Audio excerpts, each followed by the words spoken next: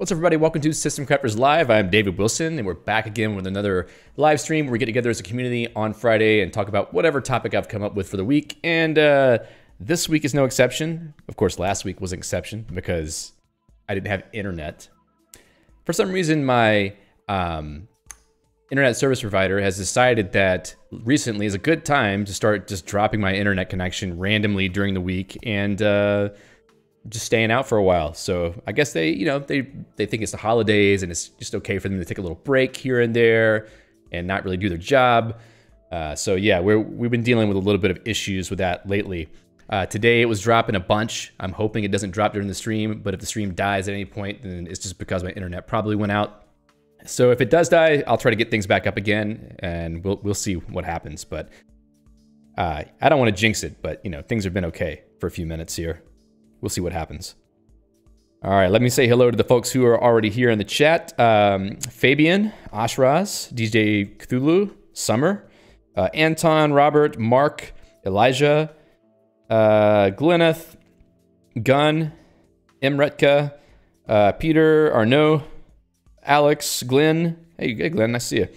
Minas Mezar. Yes. All right, so I think I got everybody in the chat there, I believe. Glad to see you all. Thank you so much for being here today. I appreciate it. It's been an interesting few weeks for me. Aside from the internet troubles, I ended up getting COVID, or in fact, my entire family got COVID maybe 2 weeks ago. It was okay. It wasn't that bad. I mean, we got through it. We're still dealing with the what do you call it? The fallout from it. The baby just now got better, but my 5-year-old is getting sick again from something else. So it's been interesting little period of time here. But yeah, we're doing okay. I felt fine after the first 2 or 3 days, but the rest of my family didn't get it so easy. Hello to Daiko. Ashrat says, welcome to the club. Negative since yesterday. Yeah, I have not actually become negative yet. It's been like 12 days, I think. Peter says sick here too, but negative tested. Yeah, we'll see. Hopefully you don't get that. Yeah, there's a lot of weird crap going around. Like as Viz says in the YouTube chat, maybe RSV, flu, cold. Yes, there is at my kid's school. There's all of them going around right now. Everything you could possibly want.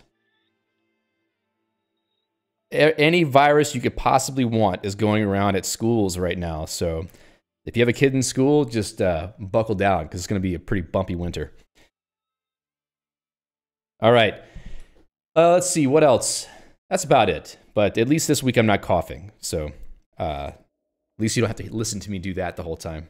So I was sick for 3 weeks before I got COVID. And then the day that I started getting better was the day I did stream 2 weeks ago. And then the next day I had fever.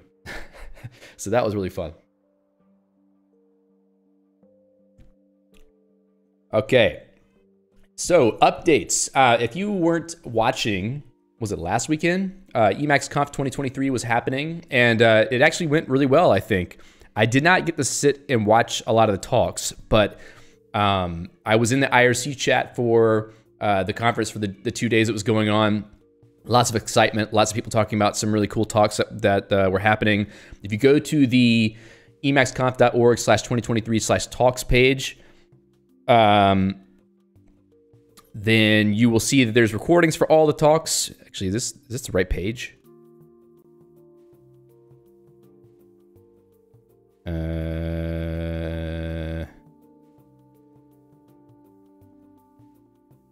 I think that there was a different page I'm remembering, and that's why I'm having like a brain fart right now. But anyway, you can go to this page and see all the talks and the details for all the talks. If you click through on any of these, you'll see the talk details. But the ones that stood out really were, I think, Howard Abrams' talk.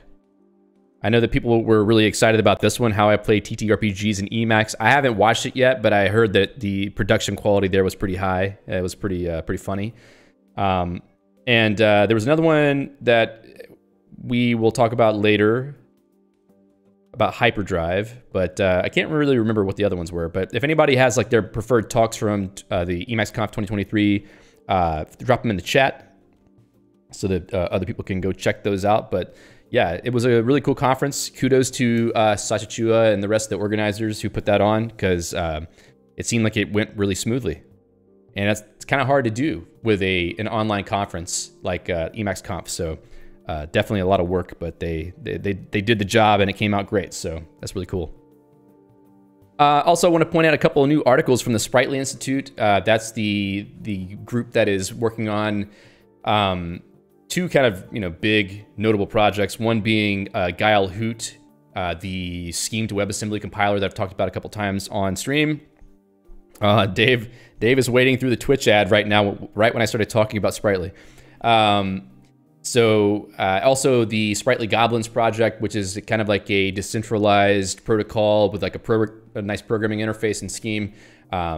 So anyway, they put out a couple articles recently. One of them featuring myself and Dave Thompson about the games we did for the Lisp Game Jam, which is a cool little interview of me and Dave about the games that we made for the Autumn Lisp Game Jam.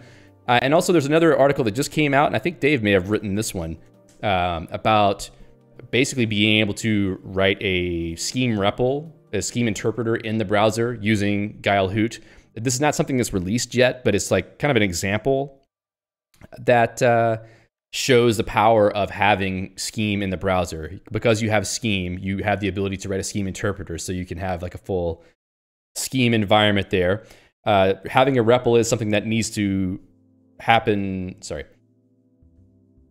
Guile Hoot needs an interactive REPL in the browser at some point to have more of an interactive development workflow in the browser, but at least for now, if you wanted to have a REPL style experience, you could follow what's written in this blog post and you could do it yourself. I can't remember if there's anything else notable happening this week. Gunn says in the chat, didn't you have an internet outage? Yeah, last Friday, my internet was out. It was out for like 2 days. It started on Thursday and it went through to the end of Friday, and it came back on right around the time, like an hour into when the stream would have normally happened. So that was kind of frustrating. All right. Imreka says she feels weird if she doesn't have a REPL running. Yes. Well, you know, REPL is one of those things where if you just get used to doing things that way, you kind of want to do it all the time. Hello to iFine. First time here. Nice to see you. Thanks for being here. Redactus says, glad you're back. Thanks. I'm glad to be back. It's fun streaming, even if things are completely unprepared and, you know, we just kind of shoot from the hip. All right, that's it for the updates this time. I don't really have anything else for that, but you know, maybe next time I'll be paying more attention in the week. This week I'm just trying to like finish up all the work that I have to do for my job before the 2 weeks I'm going to take off. So maybe next week I'll be a little bit more dialed in. All right, so today I want to talk about a project called Hyperdrive.el. This is a new Emacs package that I don't know how long it's been around, but the goal of this package is to make it so that you can share files between your devices or with other people through a peer-to-peer network, effectively. I don't really know much about how it works under the covers, but what I do know is that Hyperdrive.el is a really nice interface for Emacs, which enables you to share files with other people from within Emacs. So we're going to take a look at that package today. And I haven't actually tried it yet, haven't set it up, but it is something that we'll do here. And Ashra says, for the important part, does your keyboard have a hyperkey for today's task? No.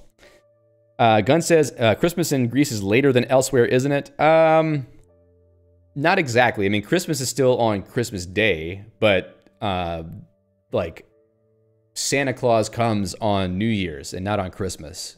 And I think people typically open gifts on New Year's, something like that. I can't remember exactly. We still do things the American way because it's earlier. That's why. Who wants to wait an extra week to open presents? All right. Let's see. So there was a talk about this Hyperdrive.el package at Emacs Conf by Joseph Turner and Protestilaus Stavru. And if you want to watch that, you should. It was kind of like a joint talk where they both have their own sections to talk about the project and the package. But it does give a little bit of an overview here. But the best place to get an overview for Hyperdrive is the manual page. And this is quite high quality for such an early package, 0.4 pre. I don't know. I mean, seems like it's, not 1.0 yet. So for it to have such a solid manual is kind of nice. So we'll be following through with the manual today and try to figure out how to use this thing because I haven't really tried it. And to be honest, I watched probably the first quarter of the Emacs Conf video. So I don't really know what they all had to say about it. So that's why we're going to figure it out live. Hello to Bionic Babblefish. So, I say that Hyperdrive.el is something that you can do from within Emacs, but there is a component that you need to install on your computer using Node.js before this will work, because the actual mechanics of talking to the peer-to-peer network is not all implemented in Emacs. And I don't really know if it will be at any point. I don't know if there's any like special cryptography stuff or some libraries for peer-to-peer communication that aren't available in Emacs Lisp that they can't use. So it could be that you will always need to have Node.js installed plus this other Hyperdrive gateway program. But we will we'll show how to set that up and then see how well it works. So the manual says a Hyperdrive is a P2P, real-time, local-first versioned file system. That's a lot of stuff. Designed for easy peer-to-peer file sharing. Hyperdrive.el is an independent project built by Yushin, which provides an Emacs interface for managing hyperdrives. Gunn says, does it share Emacs buffers? I guess, yeah, these are buffers, I guess. I'm not sure. We'll have to see. So if you go to the link for Hyperdrive itself, it's kind of interesting because it doesn't really tell you much about Hyperdrive itself. It just tells you about the JavaScript API for interacting with hyperdrives. So if you know JavaScript and use Node.js, then you could probably use this Hyperdrive thing for some other interesting functionality, which I'm kind of interested in, because if you can plug this into other tools, it could be pretty useful. But having a Guile scheme interface for this would be kind of nice, I think. I don't see why it wouldn't be possible, but like I said, I don't know how the protocol is implemented or what other components are needed. Obviously, some kind of cryptography stuff will be needed for this, but it should just be sort of standard, I would guess. Ashra says, Hyperdrive is file-backed. If you're interested in sharing Emacs buffers for collaborative editing, you might be interested in crdt.el. Yes. Ashra is right about that. I don't think this is for live editing, but you should be able to save changes to the file, and it should be propagated to anybody who has access to the file. However, I don't know that it will automatically refresh the buffer. So, Summer Emacs says, does it need dilithium crystals to work? I have no idea, but I kind of doubt it. Okay, so let's take a look at the first steps in here. Hyperdrive.el requires Emacs 28.1, okay. So they say that soon they'll depend on Hyper SDK RPC instead of Hyper Gateway, but if you go look at the repo for this, there's kind of nothing there at the moment. Probably they're working on it. Is there like another branch or something? Initial? Okay, there's some code here, but it doesn't look like that's going to happen anytime soon, so I don't even know why they really mention it. But this Hyper Gateway is a thing that needs to be installed, and it can just be installed using npm. I haven't done this yet. Let me actually see if I have Node installed. Okay, 1815, that's good enough, I think. So npm install g Hyper Gateway.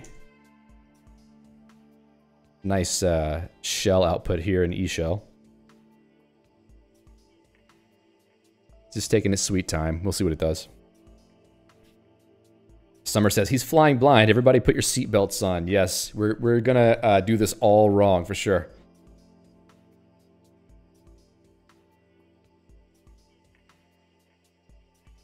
Okay, Hyper Gateway. Cannot find package debug.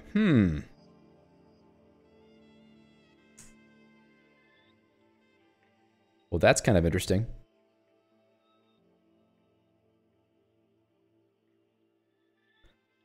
Not a good sign if it doesn't work out of the box, right? So let's see, npm global lib modules, hyper gateway. Let me just open that one up. Node modules debug. Oh, I wonder if it does need a newer version of Node.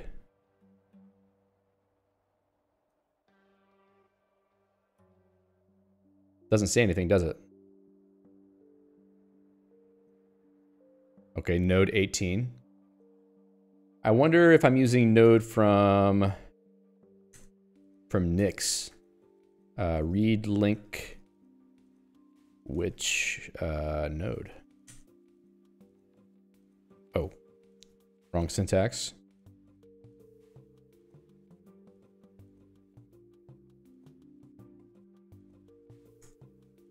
Yeah, it's in Nix. Okay.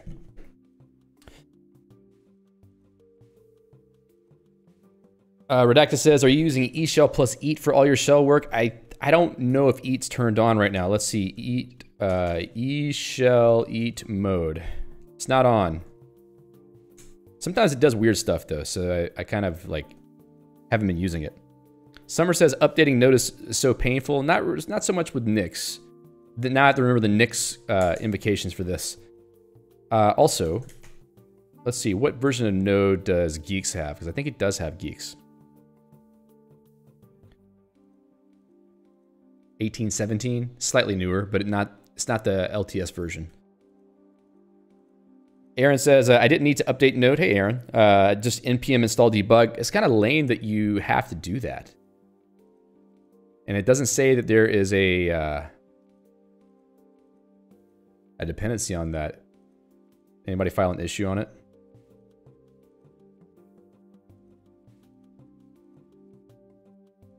If it needs that package, it really should just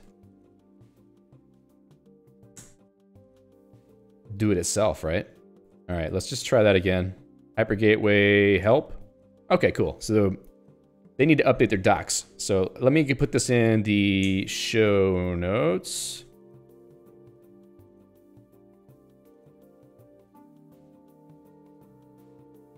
Was it Hyperdrive Gateway and debug?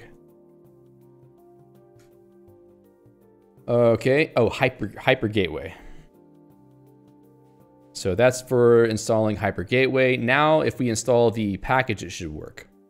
So I don't think this is in Geeks yet, so we're going to install it using, well, let's update our package archives first. Package refresh contents, because I haven't done this in a while. Don't want to get stuck. All right, that should be good enough. Package install Hyperdrive. There it is. P2P file system. Cool. Wow. All right, so now let's go back to the manual. So we've installed Hyperdrive.el from, I'm supposing it's non-GNU ELPA. Actually, that looks like Melpa based on the version. Example config. So when package install p hyperdrive, global set key, control ch hyperdrive menu. Well, we can try that and see what happens. Oh, I need to load it up.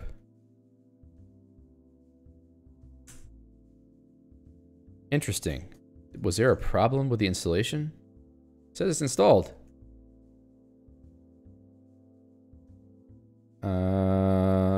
.files.emacs elpa hyperdrive. It's there.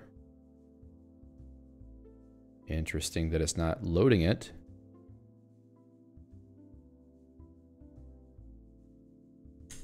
What am I doing wrong?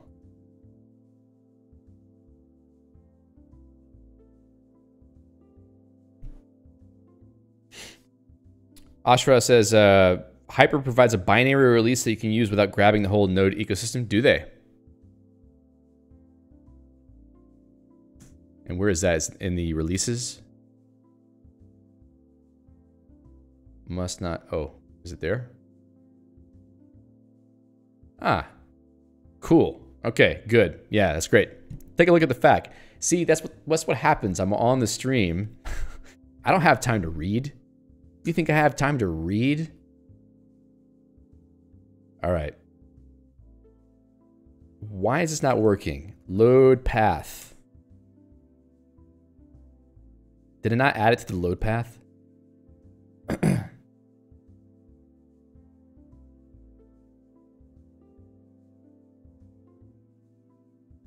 Isn't that lame? What the hell happened?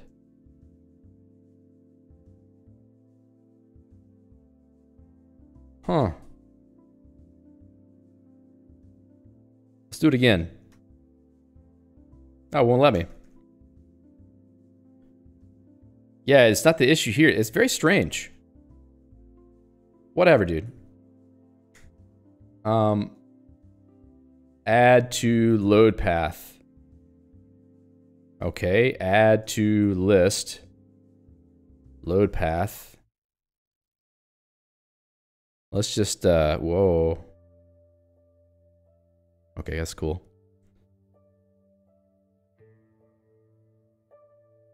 This is propertized. Let's see if it's gonna give me any trouble here. Okay.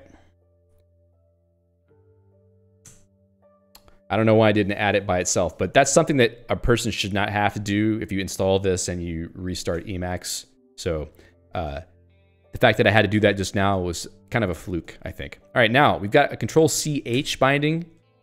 There's no Hyperdrive menu command.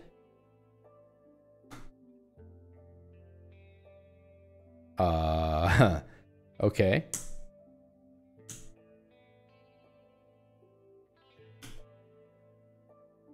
So that's in the manual. And it's listed for version 0.4. Is the Melpa stuff out of date somehow?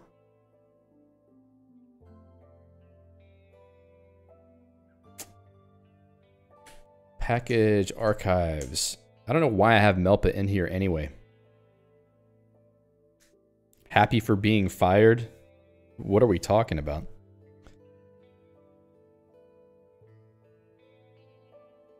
Apparently you know something I don't know. All right.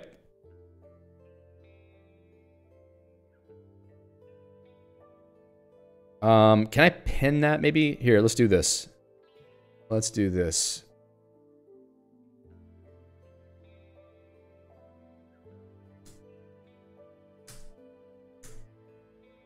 Yes. Autoloads are messed up. Stems from Hyperdrive menu. Yeah. That's kind of lame. What's the deal with that? All right, I believe that. I believe that. All right, let me just install the package again because I just totally destroyed everything. Package.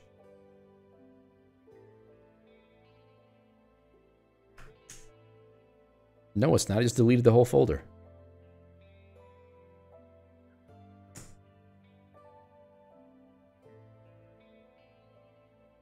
Help priorities. Oh, yeah, that's cool.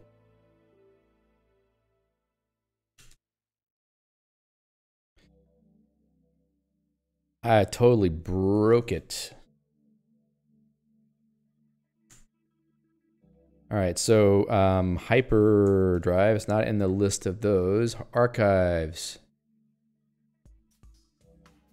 Screw it, let's go back to this. I'm gonna say use package Hyperdrive, ensure T, pin.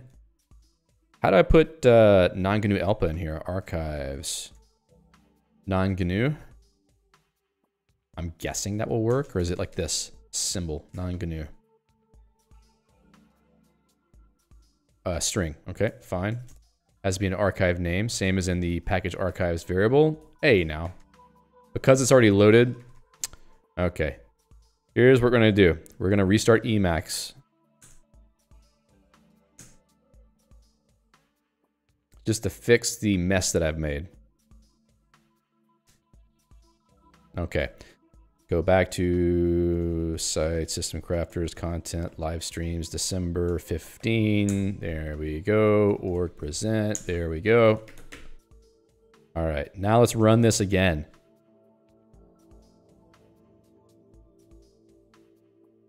Cool. This time it's installing from non-GNU. Cannot load Hyperdrive. Is that right?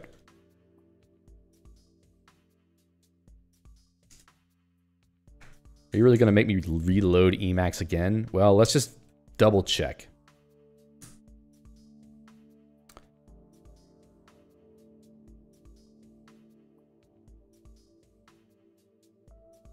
That's strange, man.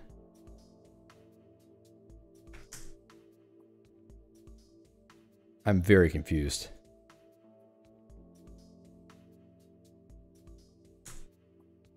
It's all in here. Is there something about the configuration of this package that makes it not get added to the load path correctly? Because that doesn't make any sense. Very weird, right? I wonder if there's something in my config on this machine that's causing it. All right, find file, deck 15, there we go.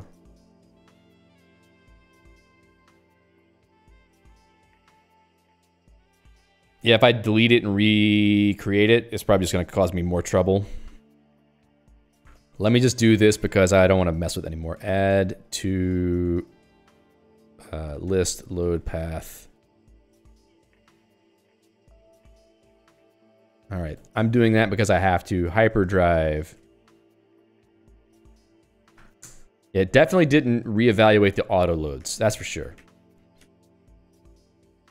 Let's get that out of here. And we can do this. I can set up a bind for that, right? Bind.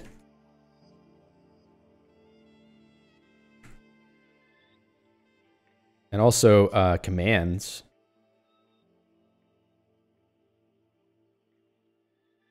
Is that the right?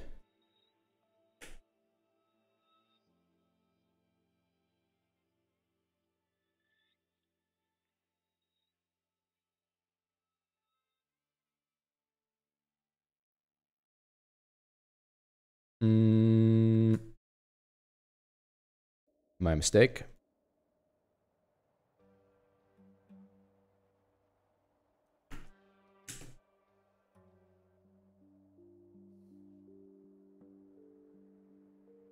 I've forgotten the bind syntax.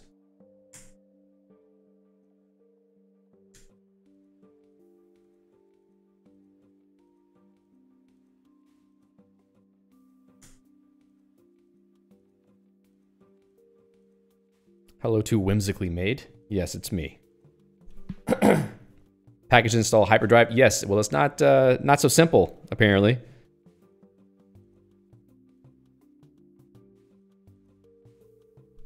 Bind uses console. Thank you for reminding me. Okay, that time is happy. Gotta appease the macro gods here. Okay. Hyperdrive menu. Failed to load function. Yep. Require hyperdrive menu. The auto loads are totally busted. I don't get it. Okay.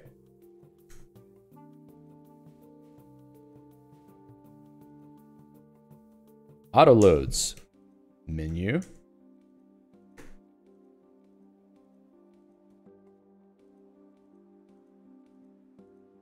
As always, we're fighting with things that aren't helping us get to the right result.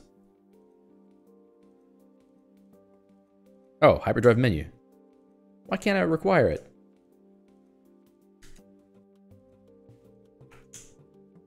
Okay, somehow the paths are not being set up correctly. And this is in the same folder path as everything else.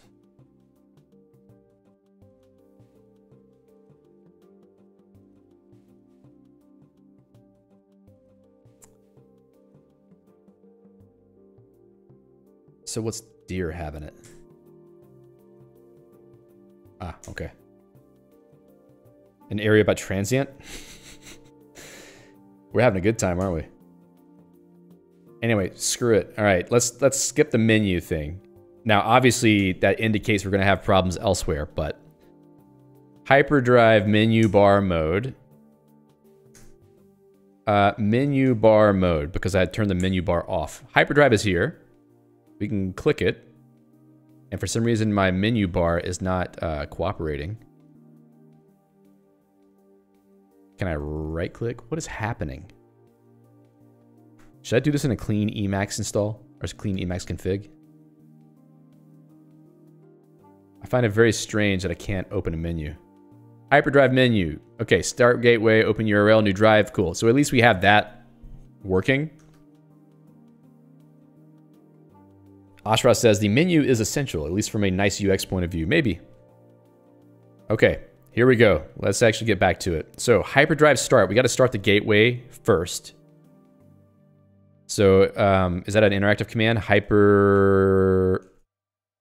Hyperdrive start. Okay, well, I don't see anything. Is there a buffer? I don't see any buffer.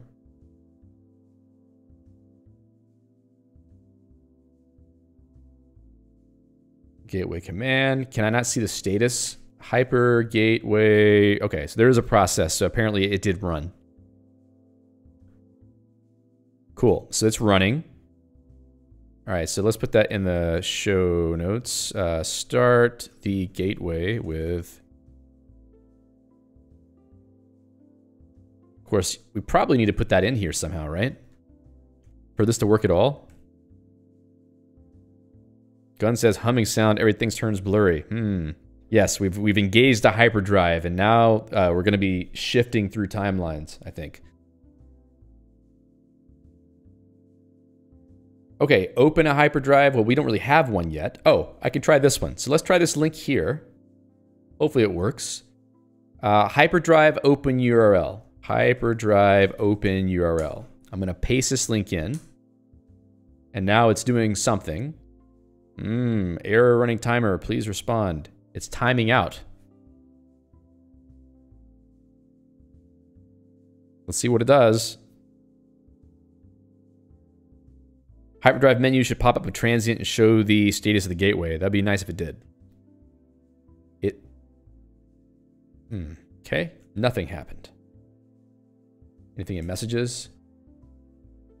Okay, void function hyperdrive dir handler. Okay, so we did have a problem.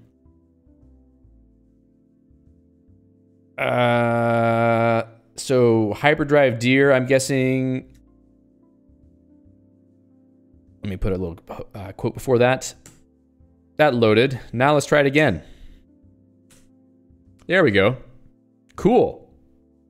So now we're getting a directory listing of this hyperdrive. This does not look like a dir listing. This looks like something else.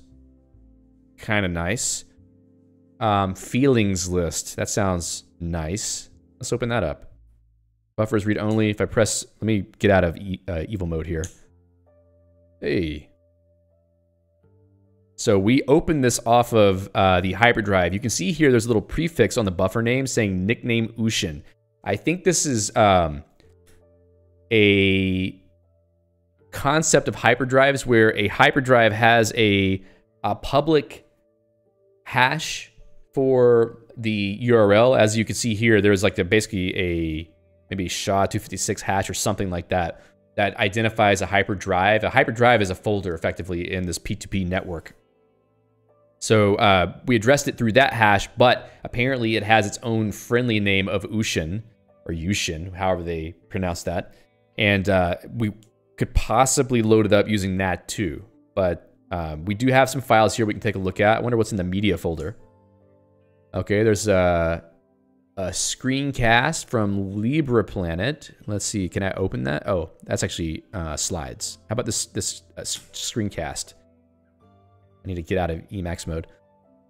Does MPV work for me on this machine? Okay, maybe it does. Had problems on my other machine. Whoa. Can I MPV? Whoa. What happened? Hyper video stream player command. Yeah, MPV is not working for some reason.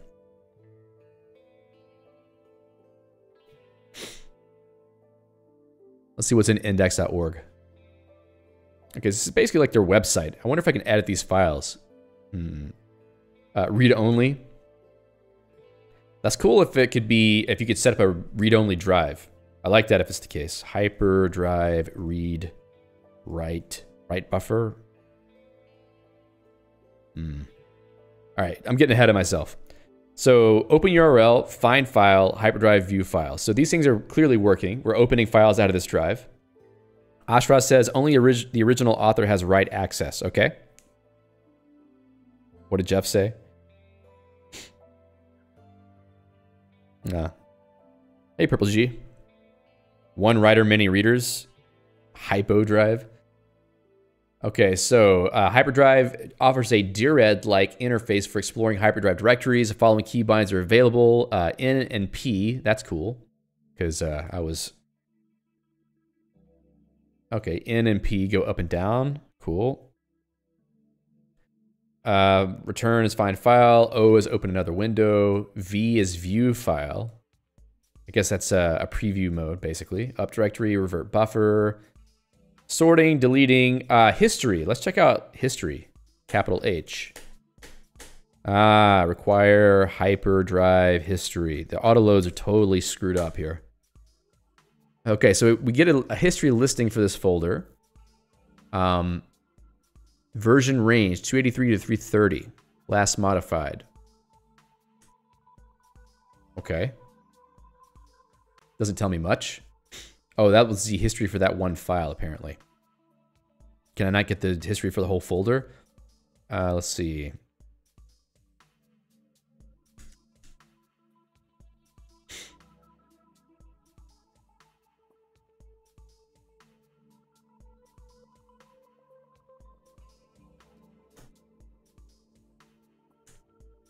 Okay.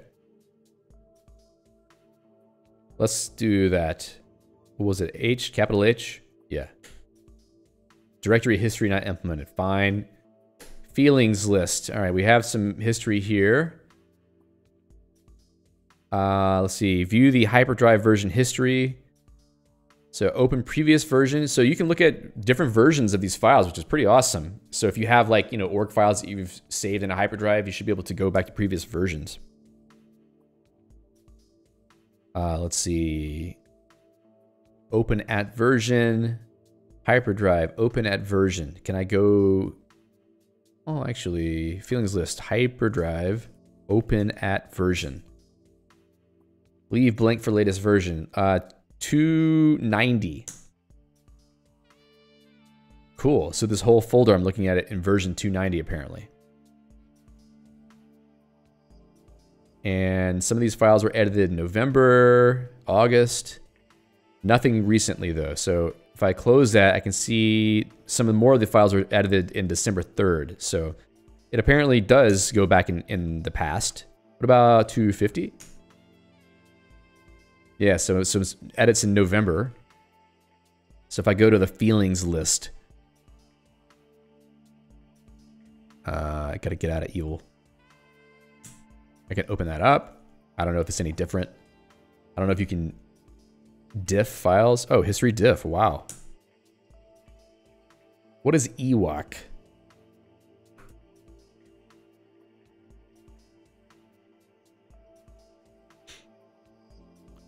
Whatever that is, I have not heard of it.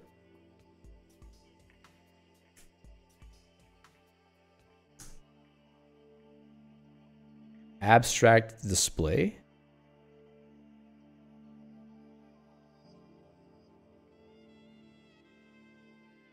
I don't want you to translate it to Greek, please. Thank you. Represent the structure of Lisp objects. Emacs widgets for object collection. So this is like, what was it called? The UI framework for Common Lisp?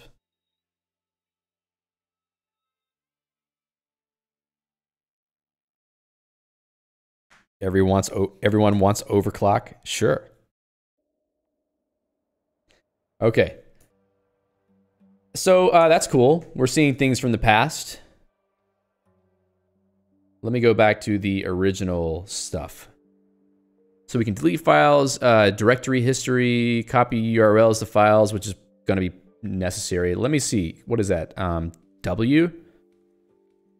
So that's what a link looks like. It's this whole hash plus whatever comes after, and you can even link down to files of specific versions. So that's pretty cool. Hyperdrive, open, URL. I'm just going to paste that URL in directly. Yeah, so you can just go straight to a URL. You don't need to open the drive first, apparently. Open iMenu to quickly jump to a file in the current directory. That's cool. 404. Didn't open it though, did it? Oh, you're just literally jumping to the location in the buffer. Okay, that's fine. A Hyperdrive menu is question mark. Let's go back to the directory. Failed to define function Hyperdrive menu. Yeah, that menu function just isn't working. You know why? Because apparently they're defining it as a transient. I bet money that somewhere in the code, this looks like something. H menu bar menu. Oh, okay.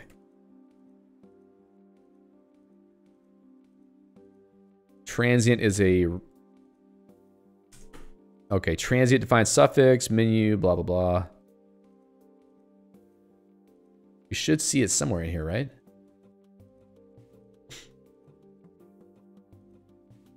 Hyperdrive menu, yeah. Show the Hyperdrive transient menu.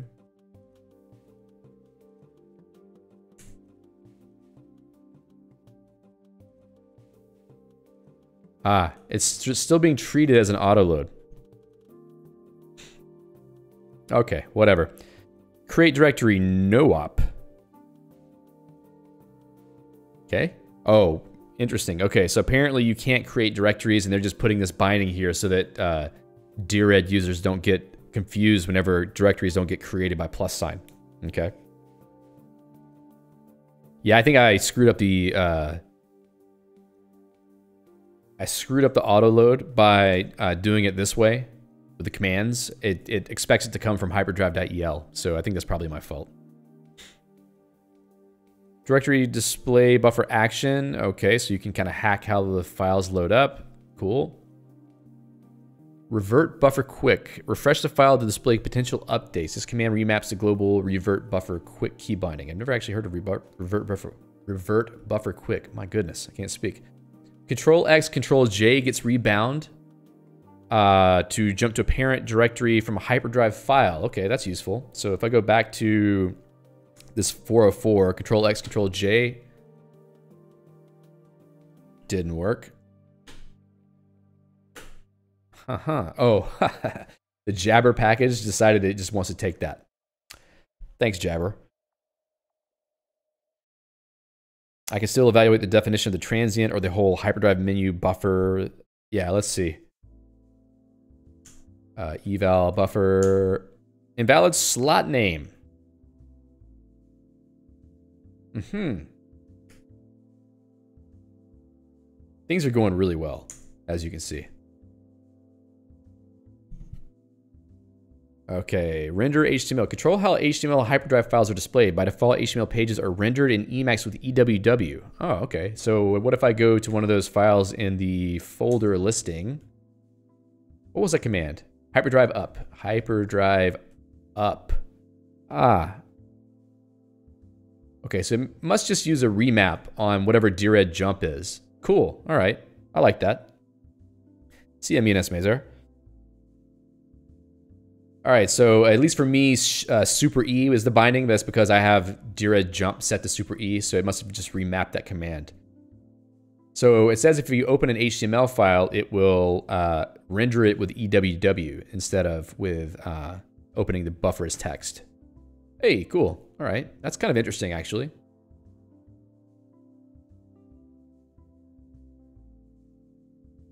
Unknown paths.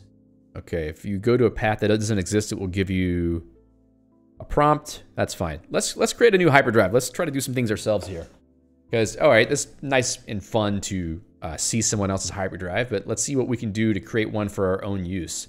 So hyperdrive new. New hyperdrive seed. What does that mean? Create a new hyperdrive from a seed string. When you create a new drive, your chosen seed is used as its pet name. Okay. So system crafters live test. Here we go. And it's giving me a URL for this hyperdrive, and currently it's empty. After modifying a file in one of your hyperdrives, save buffer will silently update the current hyperdrive file with the new content. So the question is, how do I start a new buffer in here? Write buffer. Write the current buffer to a hyperdrive by choosing one of the hyperdrives you have created, as well as the path in that hyperdrive where you want to store the file. So apparently I have to create a new buffer somewhere.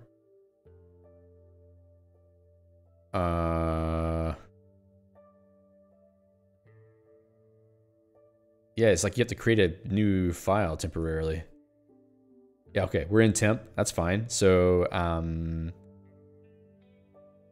test.org.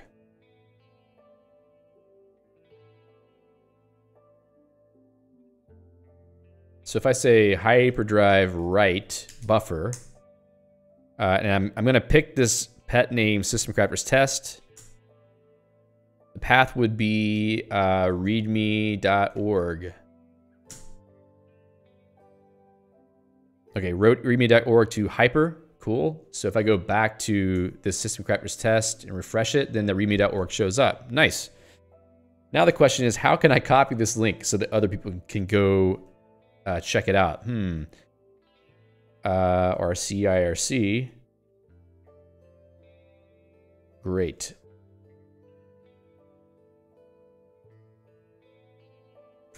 No. Yes, kill it. ERC. Yeah.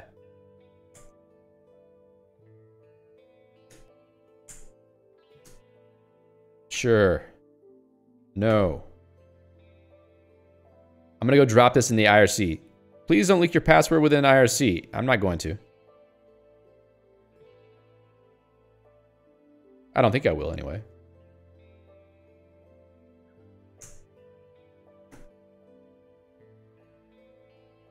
All right. Did it join? Yeah, I'm not seeing the buffer. That's the reason why I'm confused. There it is. Okay. Yes, I'm here. What was the... If I go up to this file, A. Was it just W? Cool. Make sure I did that right. Yeah, so with that hyper link, if you have Hyperdrive.el installed and working correctly, you should be able to open that and see this readme.org file that I created.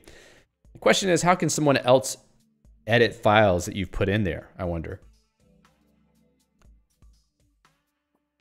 Okay, so link to a hyperdrive. We can copy the URL. Anybody with a link can load the file and view its contents. That's the neat part. You don't. Which part? You mean nobody can edit it?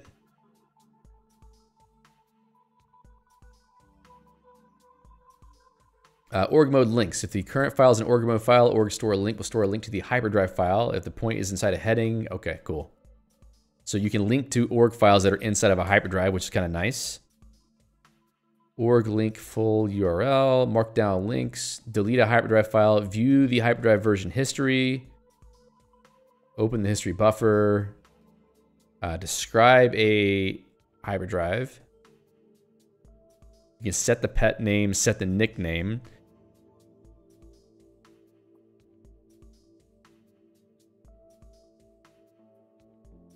Okay, so I can set a nickname for this. Hyperdrive set nickname.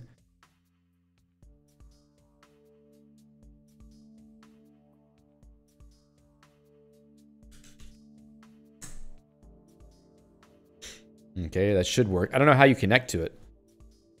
Gun says, are links to Hyperdrive hyperlinks? I suppose you could say that. You can even create bookmarks in here, apparently. It's also possible to stream audio and video that comes out of there. So I guess if you want to share some pirated video files, then you can do that. I don't know if I turn this gateway off, if nobody else has synced these files, are they still in the network somewhere? Or is it something where somebody has to have them?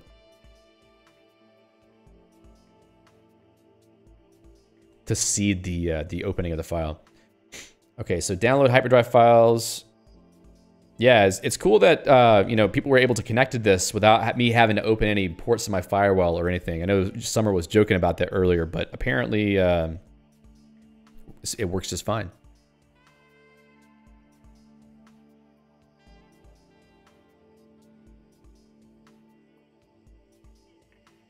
Yeah. Okay, upload files from your file system. So if you want to upload files you already have, you can do that. And also you can mirror directories. So if you have a directory of files, you can actually mirror all of those. I wonder if it keeps them updated. The source and target directories will be compared, and only the files which are new locally, they don't already exist on the drive, or if they've been updated locally, they'll be uploaded. Files which are the same or older locally will not be uploaded. Okay, so if you've edited the file in the hyperdrive, then and the local copy is older, it doesn't have those edits, then it won't upload those. So it basically tries to keep it from breaking.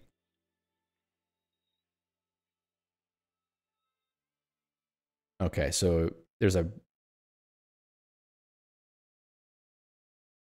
as a confirmation step, Hyperdrive Mirror displays each file to be uploaded. And then, okay, so you actually have to confirm everything. So if I were to go to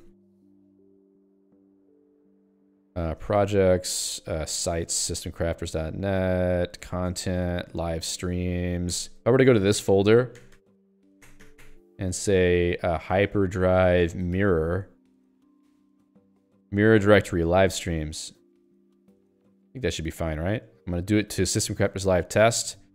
Target directory, live streams. And now it gives me this UI that tells me all the files it's going to upload. I review those, make sure those are the ones I want it to upload. I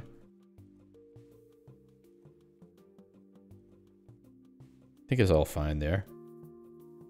How can I like tell it not to do one though? Can I delete files from this list? Control K. Whoa. Okay, it's read only.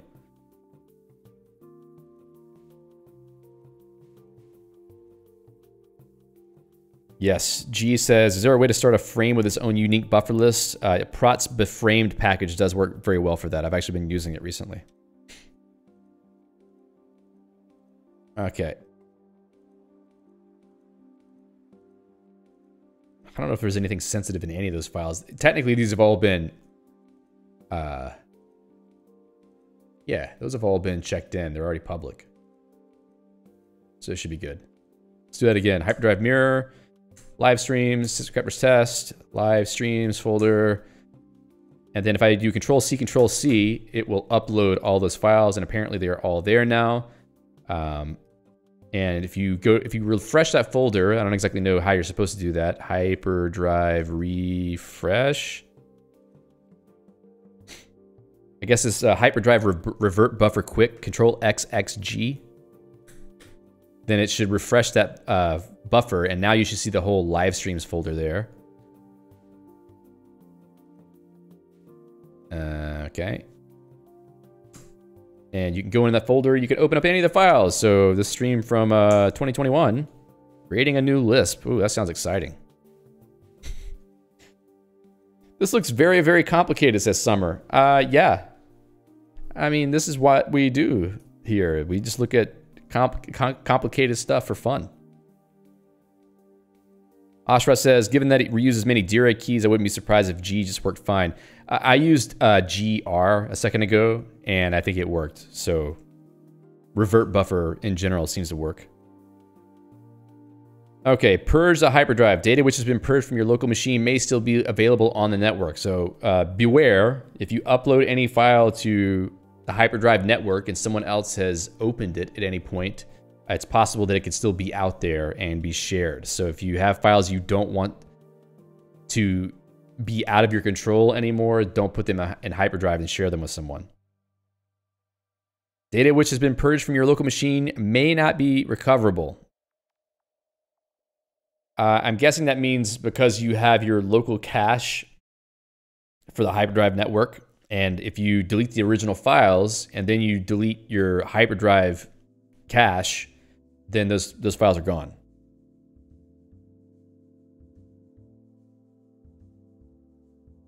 All right, non-interactive use. Let's see, hyperdrive mirror. So you can automate the process of mirroring a folder. Like if you want to put it in your config, you can set up this hyperdrive mirror and just do everything by default. So recursively upload all the files from your local file system's blog directory into the blog directory of hyperdrive. To upload the same files without confirmation, add no confirm T. So you can automate this as part of your configuration. I don't know if this is going to be refreshing though. You may have to have like a timer that refreshes these.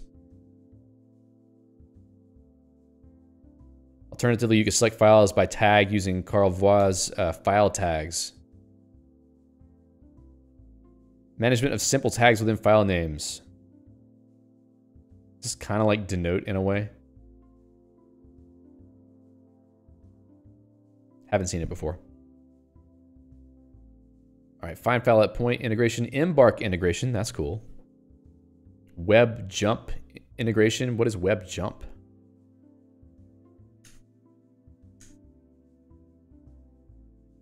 Programmable web hotlist facility that uses Emacs completion to set a hotlist item. Okay.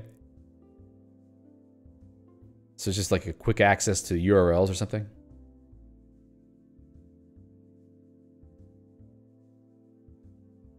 Wait, what? Is it part of Emacs now? Okay. Ah, well, there it is. Jumps to a website from a programmable hotlist. Ah, another feature of Emacs that I've never seen before. How about that? Web jump, nice. Summer says, so what would you share with this? I'm still curious. I'm guessing repos, code. Well, the impression I'm getting from what I'm seeing is that this is meant for sharing files for others to view, either media files or even like HTML files. So if you wanted to share a website with people through this network so they can browse it from within Emacs, apparently that's a thing you could do. It's almost like, well, I'm not going to say it's almost like Gemini, because it's not really like Gemini. But it could be sort of like an alternative web, quote unquote, where you can navigate to a URL and just look at someone's site they have set up in the Hyperdrive sort of peer-to-peer network. If it's not possible for other people to edit files, then it doesn't seem to be useful for collaboration, which kind of sucks. Also, if you can't edit the files from the different devices you have, like let's say you want to have your files being synced between your desktop computer, your laptop, and your phone. I haven't seen yet whether it's possible to do that with at least this package. Let's go back to the manual and see what we see on that. Okay, concepts. Hyperdrive is a virtual file system which you can use to share files on the peer-to-peer network. It's a folder with a globally unique link that you can put files into, and other peers can pull files out of if they have the link. Anyone with a link can download its contents directly from your computer. Okay, there's no need to make an account or rely on a third party to pass the data along. Anyone who has a copy of your content can serve it to others, so it can circulate on the network even if you're offline. But that somebody with your content has to be online for it to be accessible. So that is kind of a limitation, but maybe that's not a problem for some people. Hyperdrive is single writer, meaning that you are the only one who can change a hyperdrive you created. Files in a hyperdrive are cryptographically signed to ensure their integrity and authenticity. You can create as many hyperdrives as you like. It's offline first, so you can view files that are previously downloaded. It's also local first, since you can connect with peers on a LAN. Okay, even without an internet connection, that's cool. Unlike BitTorrent, hyperdrives are mutable. You can add, update, or delete files in a hyperdrive, and peers will be able to access the latest version at the same link. However, old versions can still be accessed. They're versioned. Yeah. Hyper Gateway handles interactions with hyperdrive under the hood. Runs a local HTTP server. Let's see, get requests, put requests to edit files and write files. That's fine. Public keys, nicknames, pet names.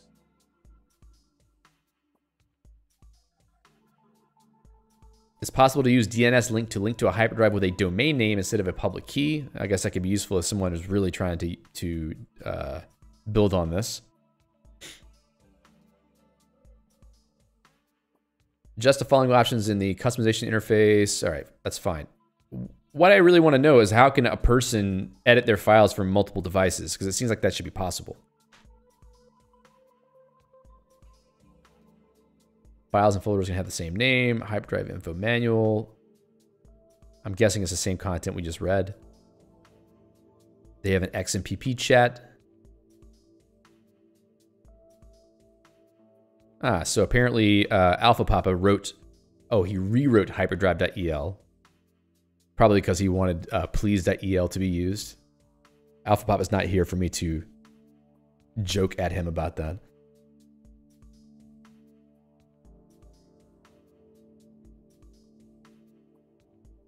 All right, so that seems to be it. Now let's look at this Hyper Gateway. Does it say anything about changing files or sharing keys?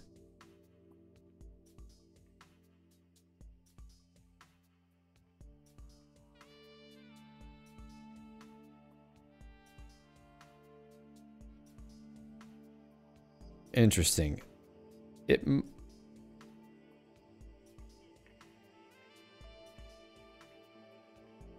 Purple G says, we'll clip it and send it to him. What are we clipping?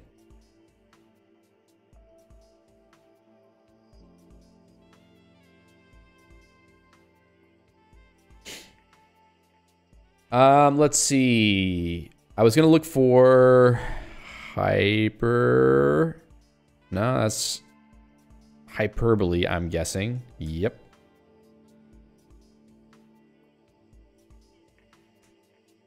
All right. Oh, that's right. Yes. We can clip it and send it to Alpha Papa. That's right. Yeah, it does seem to be about publishing. I mean, has anybody seen IPFS before?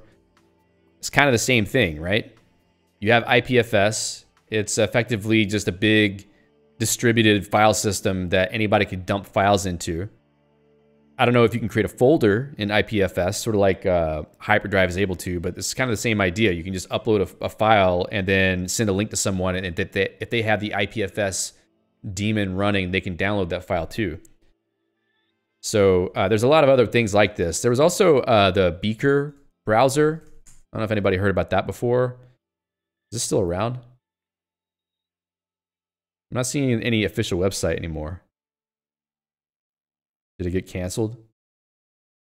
Archive notice. Okay. Anyway, Beaker was a browser which I think used one of those decentralized file networks.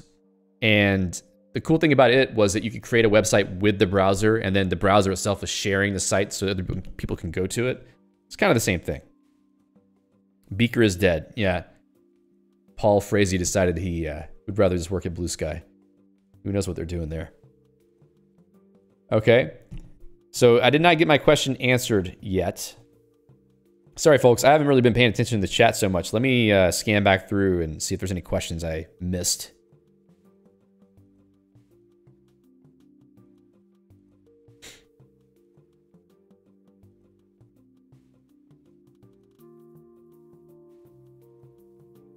DJ Cthulhu says, this thing looks like it could be a data security nightmare. I don't know. I mean, if you upload a file and you don't want it to be on the network, then yeah, that could be a problem. If you decide later that you don't want it there.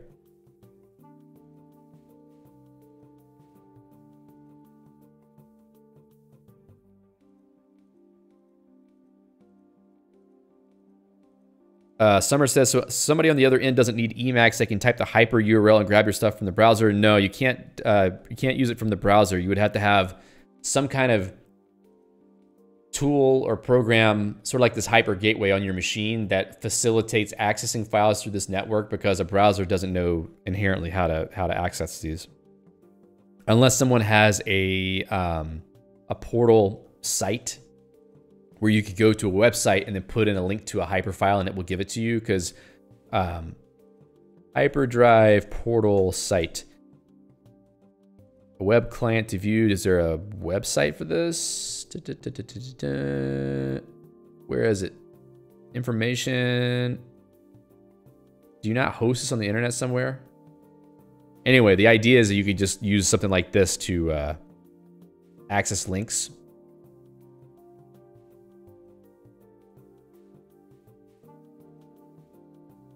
Yeah, I don't see one that's public yet.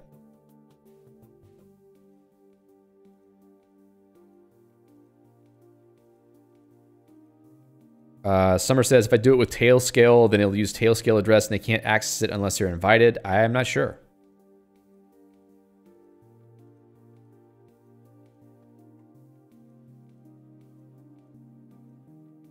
Ashra says, you can set up Firefox to understand hyperlinks, which can automatically would change the URL to localhost. Okay, sure, yeah. There's a FAQ.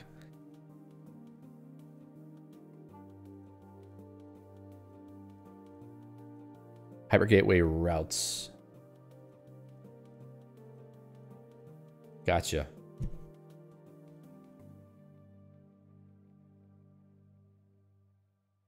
Makes sense. So you're basically just rewriting the URL. Okay. Yeah, so whatever is stored for the key to write the files, I mean, what you need is the key, I think.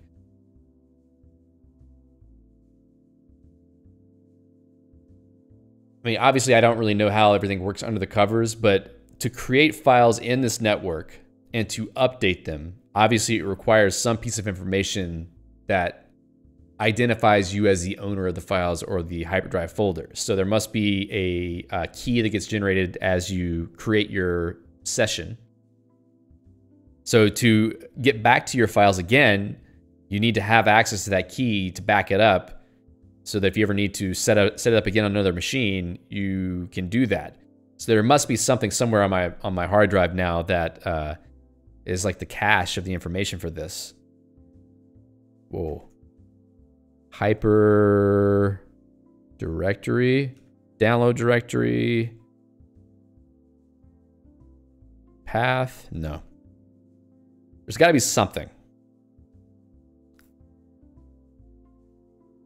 Summer says, so basically it's a new protocol for website sharing personally, in a sense. Sort of, yeah. I mean, it's also for like sharing files, apparently. You know, if you wanted to quickly share a file with someone else. Like, let's say, for instance, you have a file on your machine that you want to give to someone, but you don't want to have to upload it to some website first. You can just create a Hyperdrive link for that file, and you can send it to someone who's using Hyperdrive.el, and then they could download it.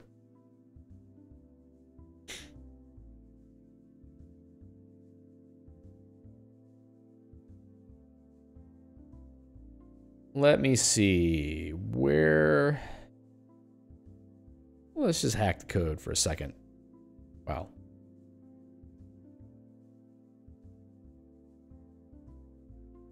Summer says, so basically you don't have to use WeTransfer anymore, just do it from home. Okay, yeah, basically something like that. So this is using the Hyper SDK. It's a pretty small file.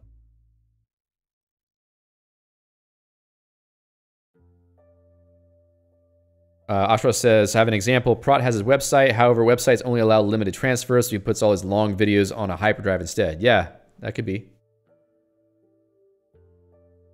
DJ Cthulhu says, I assumed it was using GNU PG. It could be using GNU PG for the encryption and signing.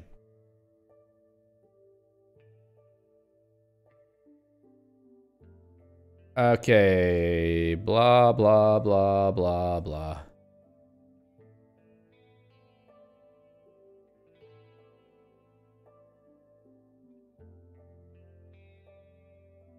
Bin is probably just the executable. Okay, it's the command line interface. That's fine. So this is just a thin wrapper on top of the Hyperdrive SDK, I think. Key.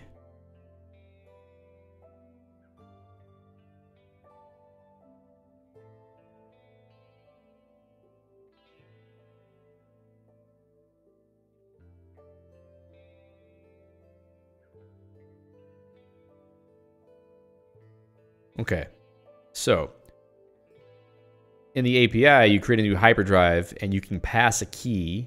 Oh, it's a public key. Okay. Uses the core at named.db from the store unless you set the public key. Content key, the public key of HyperBlob's instance holding blobs associated with entries. Let's just keep looking for key.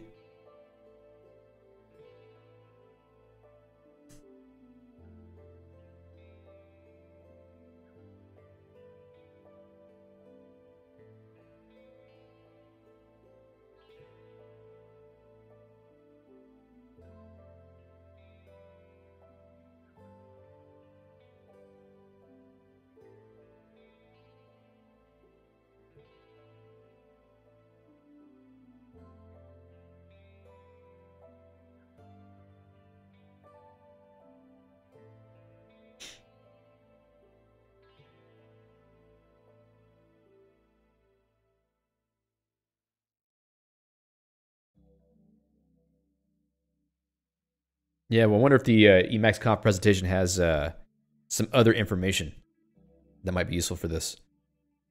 Hey, Gavin. Nice to see you. All right. There's apparently a simple seeder command which makes it easy to seed the network with a bunch of files, apparently.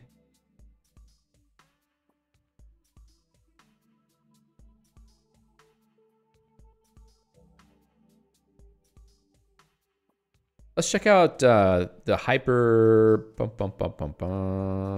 eShell. Hyper gateway help. Okay, so it straight up just runs the gateway, doesn't take any parameters. Ready F says, have you ever tried Nix? Yes, I used Nix a long time ago. Probably 20...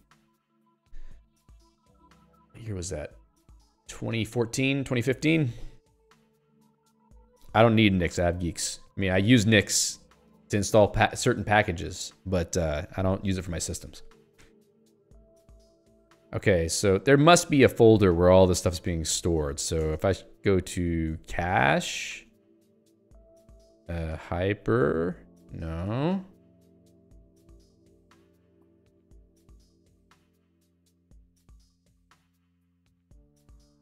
What about local?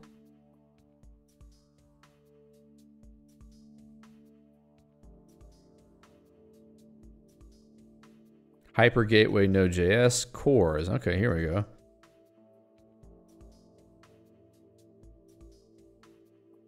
I don't know what I'm going to be exposing here by looking at these.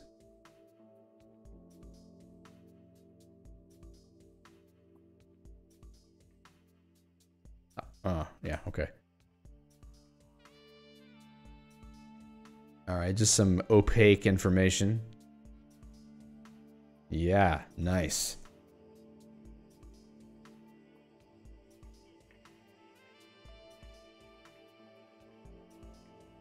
Who knows what that all is? All right, so Hyper Gateway Node.js.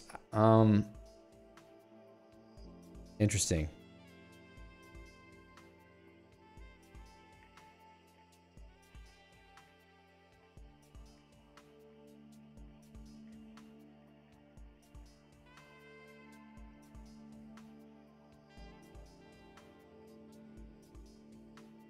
Content address DB, yeah. All right, so let's search for.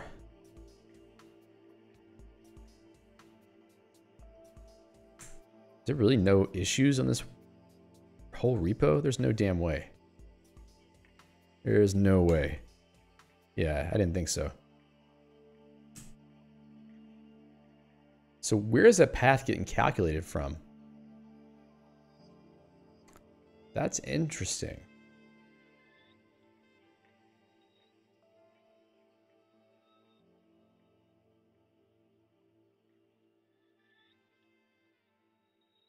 What I'm trying to figure out is like, how does it save the information locally? How would one back up their... Oh, primary key. That's probably what it is, right? This file. 32 bytes. Binary data, I'm guessing. Huh. So if I clone that primary key across to others, would it work?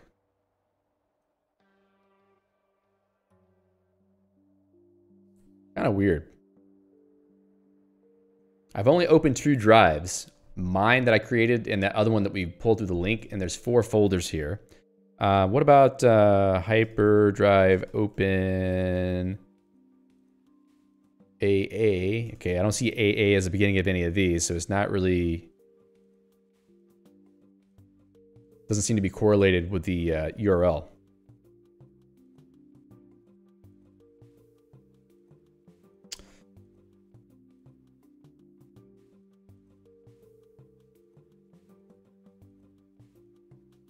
Let's go to the GitHub page and search for that again. Okay.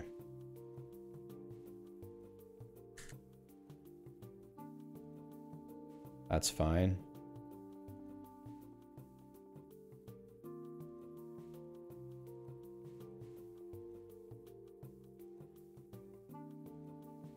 And what is a core store?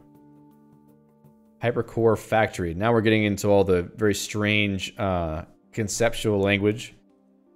Easier to manage large collections of named hypercores. It's designed to efficiently store and replicate multiple sets of interlinked hypercores, removing the responsibility of managing custom storage replication code from these higher level modules. So it's like a lower level storage substrate, possibly on the peer-to-peer network.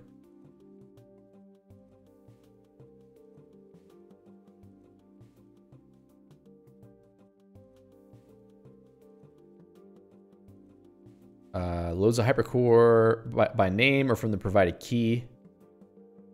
Okay. The key is just the identifier for the storage.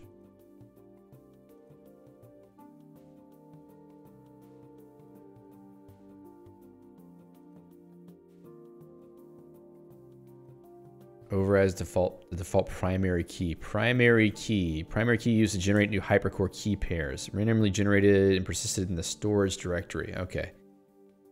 Is that what we saw here? Ah, okay. So maybe that's it.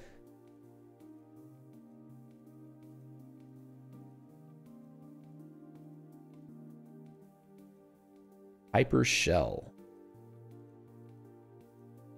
A command line interface for generating and connecting to peer-to-peer end-to-end encrypted shells. Peer-to-peer shell server.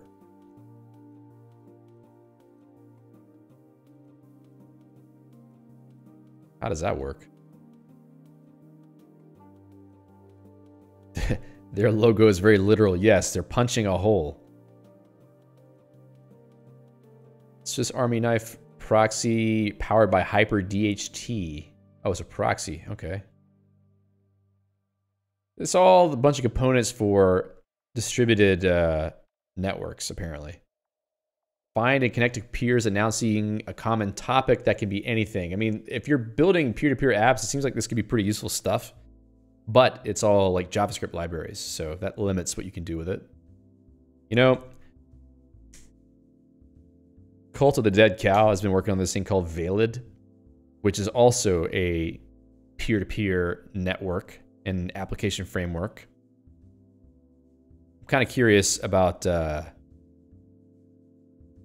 what that could be used for in a similar vein. Also, there's Sprightly Goblins, which is a peer-to-peer protocol, API, etc. But I don't know that they've thought anything about file sharing yet. Ashra says, if it is persistent node, then your future keys are all more or less now compromised due to the key being shown. Might want to purge and regenerate the drive. Yeah, of course.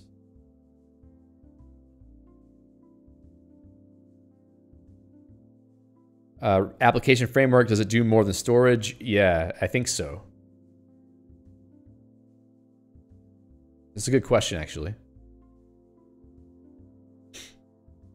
Framework only shows up here at the top of the page. Technical details. It's similar to IPFS and Tor without a blockchain or transactional layer. That's good. Can be part of user-facing applications or run as a headless node.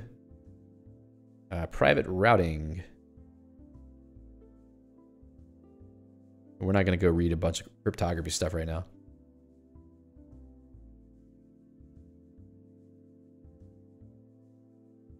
Button called Veiled Chat. Yeah, definitely. It's like a proof of concept app. They built it using Flutter, which makes it cross-platform UI. But it's not available to be tried at the moment.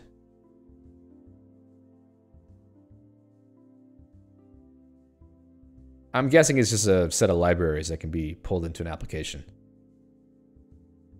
Hey, Data Monoid. Redacted says, if it does the actual computation in a distributed way, I'm excited.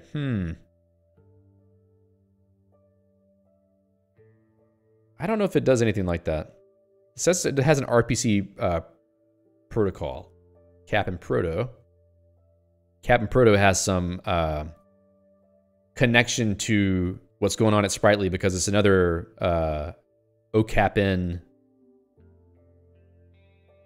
type of protocol, I think. Capability, what do they call it? Capability Network Protocol. Capability-based RPC system, okay. Anyway. Distributed hash table. Blah, blah, blah. Full control over your data, not based on blockchain. Popular data becomes more available automatically. I'm curious what's going to happen with this. I keep seeing people on the Fediverse talking about it, but I don't really know yet.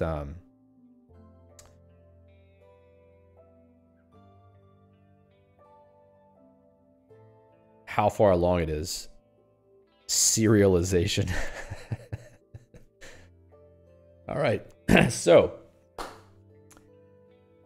yeah, we don't know if you can back up a hyperdrive. I'm guessing you can somehow. I mean, there must be a way to store a key, that primary key, and then reuse it elsewhere, but it doesn't seem that Hyperdrive.el is designed to make that easy, which is fine. So it goes back to the question, what is this for? Well, I guess it's just for sharing files with other people. Because even you, as the sole user of a drive, it doesn't seem like there's any affordance for making it possible to edit those same files from multiple devices that you own. So it's kind of limited in that aspect, but maybe it will change over time. It'd be nice if it did, because I can imagine using this instead of something like SyncThing. SyncThing is very like file-based, and you know, it's sort of watching your files for changes and then syncing those across machines, which I guess is the same thing. It would be the same thing if Hyperdrive did something like that, but maybe it's easier to set up. I don't know. SyncThing is not so hard to set up, but it's not very easily replicable, I've seen. Like you can't just like checking your sync thing configuration to source control and then have it work when you load it up on your machines, I think. I haven't tried hard enough though. So that's Hyperdrive.el. It's pretty cool. I like it. I mean, I think that the package is super high quality. Like the actual interface in Emacs is really nice. I'm curious to see what the expected usage pattern is for this. Maybe the Emacs conf video has some more details on how they expect you to use it. Summer says, I love SyncThing. It does the job. Yes, it does the job. I used it for many years. I don't have my stuff set up right now because I'm not actually syncing any files, but it is good stuff. Hello to Justin. Thank you very much. All right. Let's see. What else could we look into related to this? Is there anything else like this for Emacs that would allow you to do file sharing?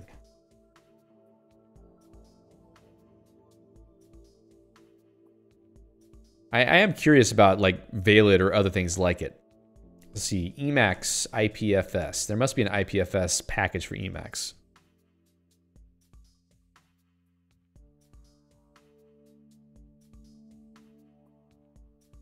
Okay.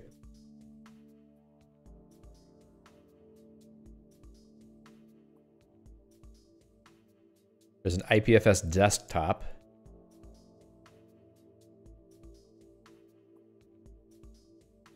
I think that's in Geeks too.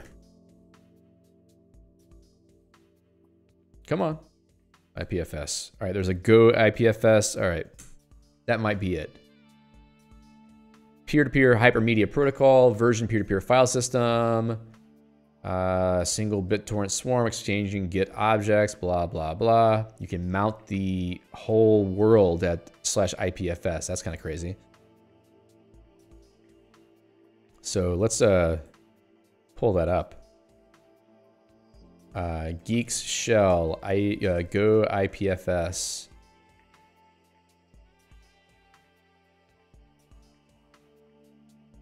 See how long it takes to install that. Got a bunch of Go dependencies we have to pull in probably. It's probably not this. It's probably the CLI.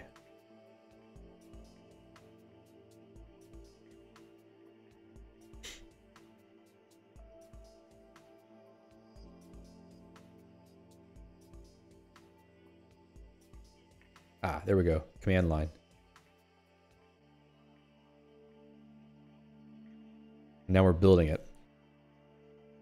So publish a file with IPFS using the command line. Let's see. Blah, blah, blah, blah, blah.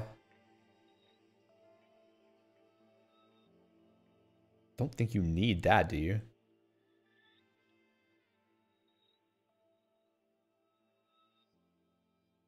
Gun says, is there any comparison of sharing protocols, pros or cons? Well, let's see. IPFS versus Hyperdrive.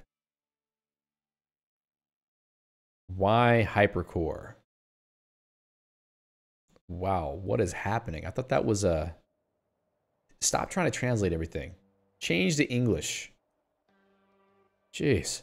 What are the differences between IPFS and Hyperdrive according to Stack Overflow? Global namespace on IPFS. Yeah, okay. So yeah, it's definitely... There's no context of drives in IPFS. But you could probably implement something like that, I guess. Connection to IPFS is usually persistent.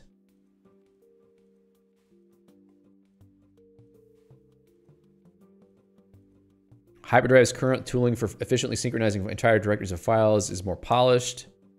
Oh, this is from 2018, so this thing is pretty old, actually. Let's see. IPFS. Jelp. Help. There we go. Initialize local IPFS configuration. Add a file to IPFS. All right, that's cool. IPFS init. Who knows if that's going to expose to anything. All right, let's see. To get started, enter IPFS cat. Selected encoding not supported. What happened? There we go. So we just wrote out the contents of this file from the IPFS network. If I were to go into, let's see.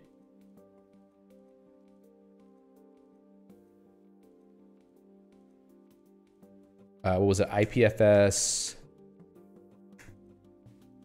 add. IPFS add December 15th. Boom. So this apparently is the URL for this file, I guess.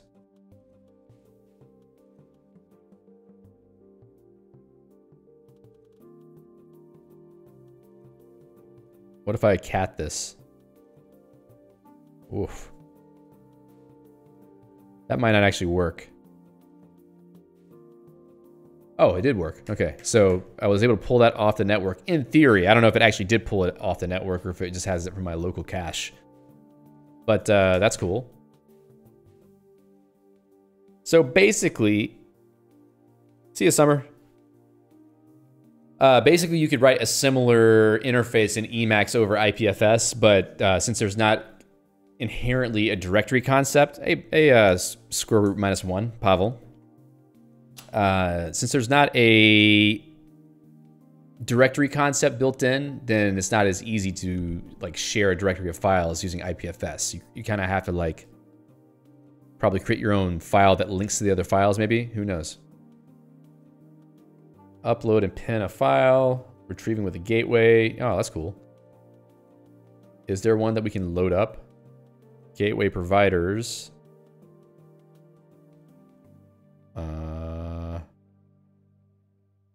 Yeah, where is it? Can you link me to one? Public gateways, okay. Let's see if we can pull my file then.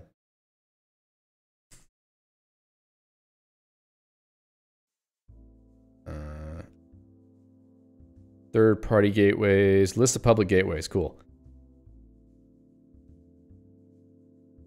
dweb.link, okay. Never mind.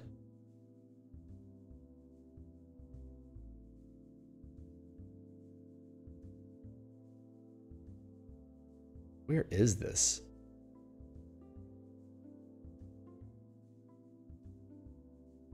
Oh, is that... Do I just put the hash there? Let's see. That's kind of interesting. All right, let's do this. Invalid path, encoding not supported, blah, blah, blah. Who knows? Didn't work like I thought it would. Another one. But that must be it, right? You're just basically putting in the hash or the ID of the item. Doesn't like it, though. Whatever. Ashra says public gateway providers are really slow. Yeah, apparently so. Do I have to serve anything? IPFS help.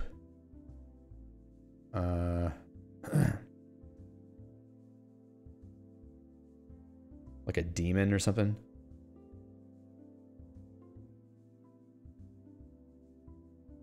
Anyway. You can create mounts too. I don't know if inside of a mount you can create files. Can I paste the hash in IRC? Let's see. Whoa. Let's get back to it. vterm.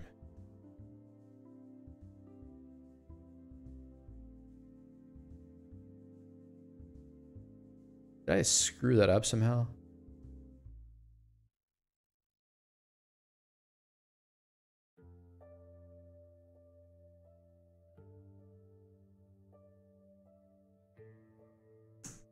Yeah, okay.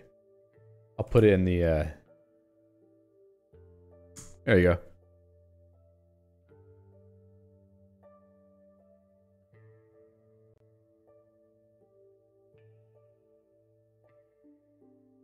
ERC looks kind of nice compared to what I'm used to with RC IRC. Maybe I should go back to using ERC. Okay, anyway, that was interesting just to see, you know, an alternative here. IPFS is not as user-friendly as Hyperdrive, it seems. But they are basically the same idea, well, at the lowest level. You know, if you want to share a file with someone else over a distributed network, then both IPFS and Hyperdrive are ways to do that.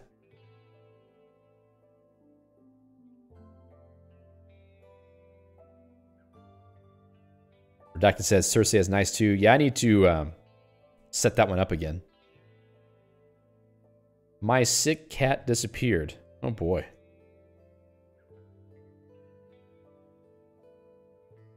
DAT. Yeah, there was DAT. That thing had some controversy behind it. Yeah. They're still around. Yeah, that's what Beaker was based on, was DAT. Oh.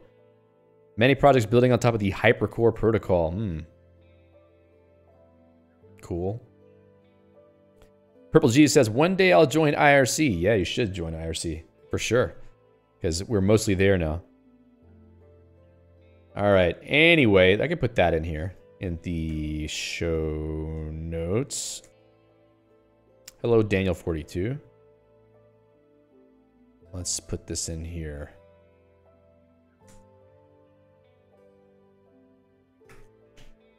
Okay.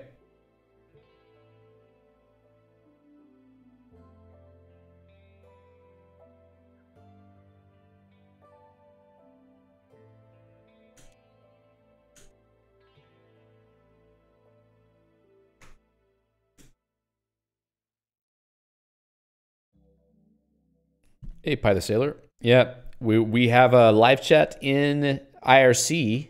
That's the primary chat now. I actually wrote a chatbot, which is what you see on the screen. If you're watching the stream, you see text popping up on the screen. That's coming from my Guile scheme-based chatbot, and I'm hosting a web page from inside of that, and then all the chat gets funneled into that UI. So that UI is mine. I wrote that. And I'm bridging the Twitch chat to the System Crafters Live IRC room. And then the Restream chatbot, because I'm multi-streaming on YouTube and Twitch, the Restream chatbot takes the YouTube chat and puts it into Twitch. So then the YouTube chat goes from YouTube to Twitch to System Crafters Live IRC, which is kind of crazy, but it works. So that's kind of cool. All right. Anyway, Veiled would be cool if we had some more details on like what exactly it's going to do. Or maybe access to the code somewhere. Ah, okay, there is access to the code. There, it's on GitLab. Let's take a quick little look at that.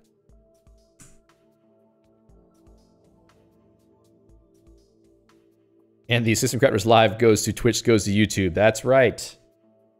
Because you can see the Twitch System Crafter bot spamming the YouTube chat. Yes, we're doing it with Lisp. I'm running this stream with Emacs, Lisp, and Scheme, so that's the way to do it. WASM fixes. Okay, this seems to be written in Rust.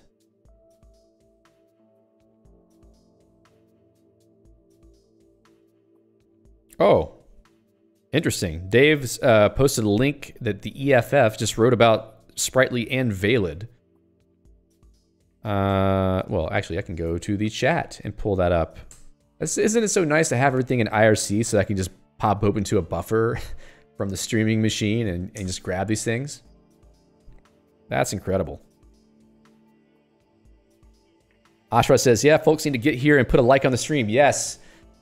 Go do what all the YouTube experts tell you to do. Smash like on the stream. Hit that subscribe button. Click the bell so you're notified of all the videos that I don't post on a weekly basis. As you can see, I'm not that crazy about being a content creator.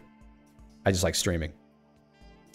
Gun says, is Veiled a pun of Veil ID? Well, now that you say it, it could be. Sprightly and Veiled, exciting projects building the peer-to-peer web. Do goof face? Is that the thumbnail face? No, we're not doing that.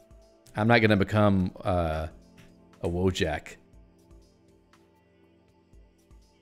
Let's see. Two leading projects, Sprightly and Veiled. That's cool.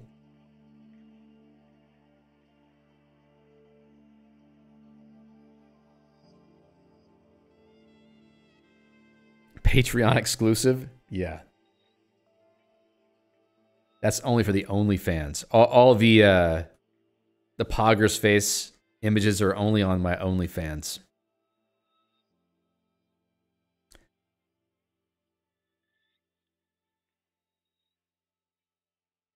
Sprightly is worth keeping an eye on, being distributed by the Institute of the same name, framework for building distributed apps. You don't have to know that they're distributed.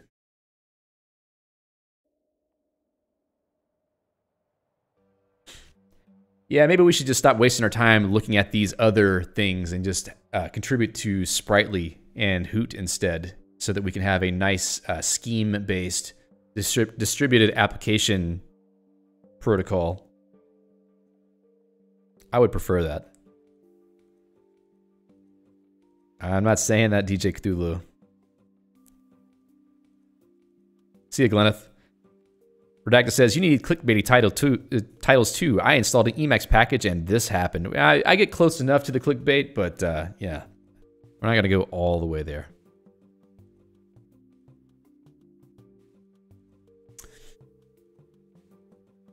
Sprightly is combining OCAP with a message passing protocol that doesn't care if the other party is communicating with is on the same device. Yep. All right, Veiled. Number of promising features. Described as a cross between Tor and IPFS. That's cool. Dave says in the chat, there are opportunities for interop between Sprightly and Veiled. Veiled could be a transport for apps built with goblins or other OCAP-in implementations. Yeah, that's actually kind of an interesting idea. Because Goblins does need a transport for sending the messages back and forth. So if Veiled actually has a Tor-like protocol for connection between nodes,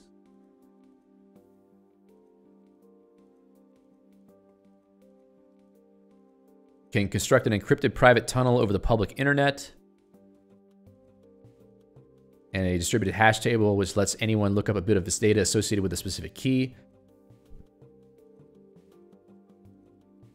Veiled's DHT is particularly intriguing because it is a multi-writer, which sounds like it addresses the problem we were looking at today. In most DHTs, only one party can set the value stored in a particular key, but Veiled, the creator of a DHT key, can choose to share the writing capability with others, creating a system where nodes can communicate by leaving notes for each other in the DHT. That sounds awesome. Dave says, OCAP-in is transport agnostic, so Veiled could be one of many possible options. Yeah, I guess if you wanted to use that, that tunneling protocol to keep the communication secure, then that is something that could be done. Veiled has created an early alpha of a chat program, Veiled Chat, based on exactly this feature. Very mobile-friendly framework. The library is available for a number of platforms and programming languages. Is it just like wrapping the built version of the Rust library, I wonder? If they expose a good C ABI. That would be nice. Cool. Well, that sounds promising. Let's put that in the show notes also.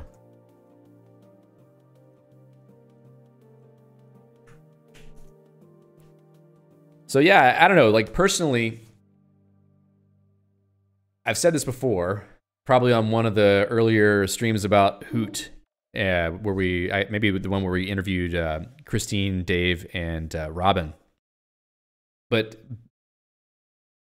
sort of this vision I have in mind for system crafting is that, okay, it's great that you can set up your one machine the way that you want it to be set up. Like you have GNU Geeks to configure your entire machine, both user and system level, to your liking. You also have GNU Emacs, which is like a full working environment.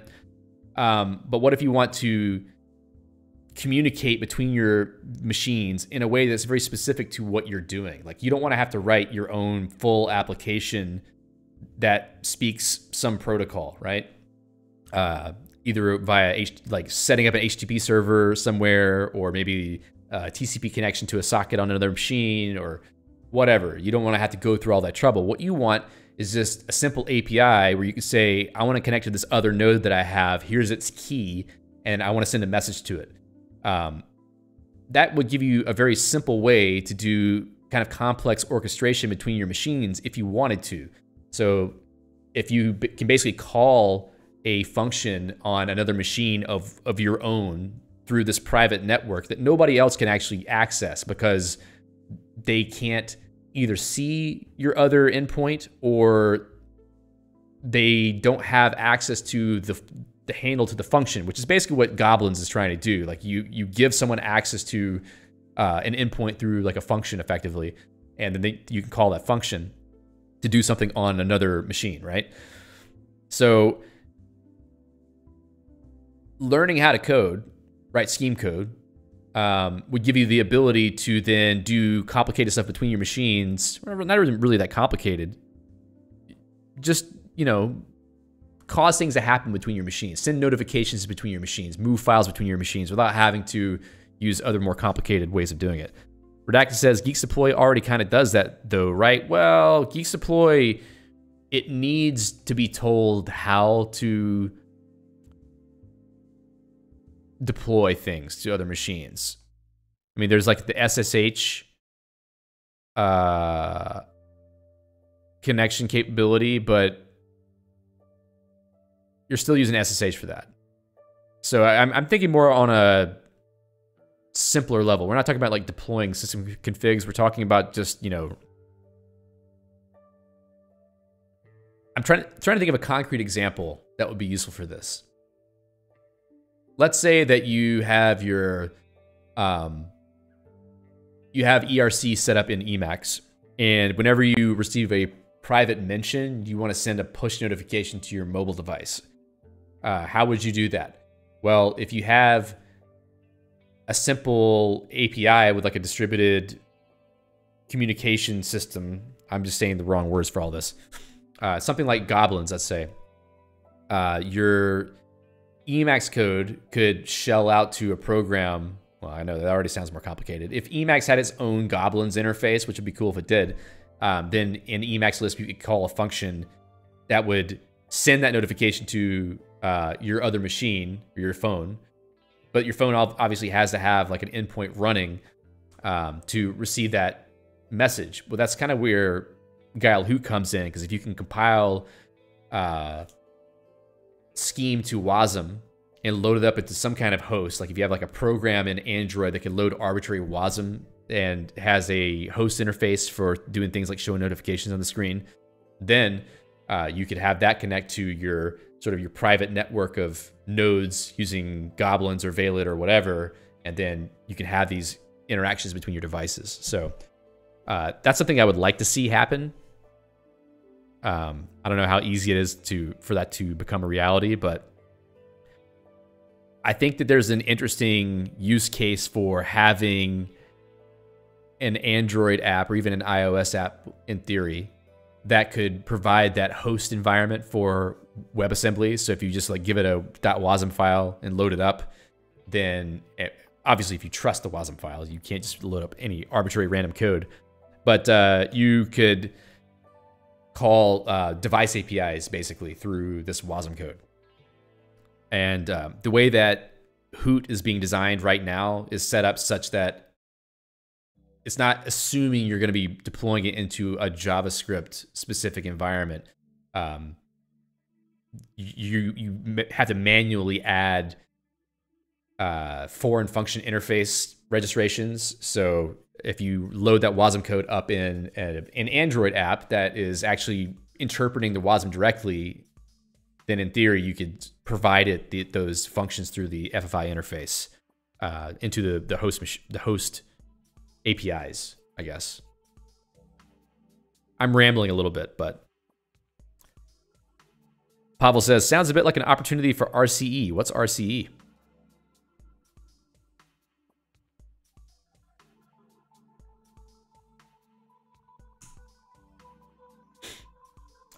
Yes. Remote code execution? Sure. That's why I say you should trust the WASM that you deploy, which is why I would say, like, if you can write it yourself, then you can trust it, right? Redacted says, maybe goblins could be a topic for a future stream. Sure. Definitely. Dave says, OCAPs prevent RCE. That's what I'm banking on. So, yeah, I mean, goblins is usable today. But to me, it will be more interesting when goblins works in WASM. And that's not happening just yet, I think. Maybe sometime first half of next year, I'm guessing. I think that's what I heard. But these things can always change. Yeah. But anyway, that's my sort of vision. Like the next step past just, configuring your entire machine in Scheme is to have a private personal network of devices that are running Scheme code that can talk between each other in a very easy way so that you can kind of build your own applications in a sense. It's kind of like a low-level application. You're just sort of sending specific bits of information back and forth or syncing files, etc.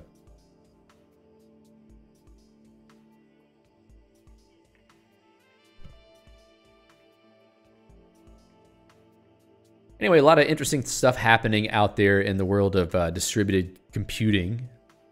And the conclusion, I suppose you could say, on Hyperdrive.el, it's a very nicely made package, very good documentation. I recommend you try it out if you want to have an interesting way to share files with other people without having to upload it somewhere. So you don't need to have any file storage. You don't need to use something like oxo.st, which you could if you want to. That's kind of a nice service. But there is a maximum file size of 512 megabytes. So if you wanted to, share a bigger file with someone from your machine, then Hyperdrive.el could be a way to do that. But it does have the downside that you need to install the Hyper Gateway either via Node.js or via the pre-compiled version that's provided on the Hyper Gateway repo if you go down to the releases here. So you can download it for your platform and run it. So that is one downside, but it does seem to work. Works just fine, actually.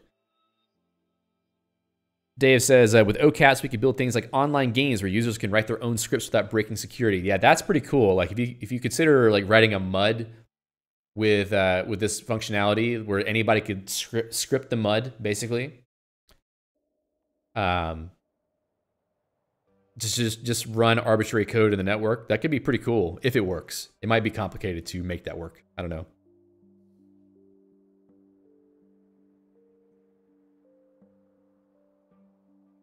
All right. Anyway, I think that's going to be it for the day. I think next week we might do like a year in review type stream where we just talk about like the different things we've talked about over the year and talk about maybe what we'll do in the next year. So that will be next Friday. What day is that? Calendar. That's oh, is that right? No, not even next week. I was going to do it on the 29th. So next week is the 22nd, so I got to think of another idea. Damn, I thought I had my last stream of the year figured out, but I don't. Anyway, next week we'll figure something out.